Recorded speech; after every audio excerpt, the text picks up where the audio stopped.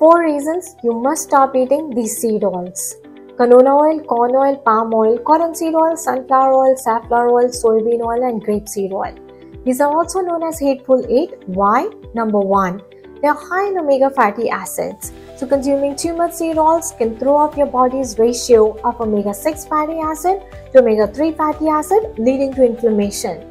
Inflammation in turn causes acne, metabolic syndrome, heart disease, arthritis, stroke, type 2 diabetes and much more. Number 2, they are highly processed. So most seed oils go through a chemical process where they are bleached, heated at high temperature and deodorized. This is done to enhance the taste, color and shelf life of these oils. But the process also removes the oils of their beneficial antioxidants and nutrients like vitamin E and phenols. So the end result is oils with no real health benefits and more than a few health risks. Number 3, they are repeatedly used for deep frying. When seed oils are heated at a high temperature over and over again, leads to the formation of trans fat and free radicals which cause oxidative damage to your cells and contribute to chronic diseases like heart attack, cancer, diabetes and much more.